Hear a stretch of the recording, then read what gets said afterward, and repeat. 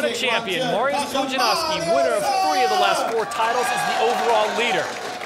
It's been a long time since someone has taken Mariusz to the limit. We'll see how he responds. Is Phil Pfister the man to end the 24 years of futility by the U.S.? Phil is as prepared as he can be. He's trained his whole life for this moment. It's simple. The winner of this heat will be the world's strongest man. It's important to get off to a quick start. Remember the conditions, a wet surface. The stones are soaked also.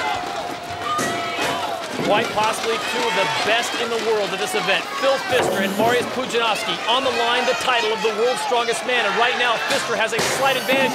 Now Mariusz is pulling almost dead even with him. It is going to come down to the final stone.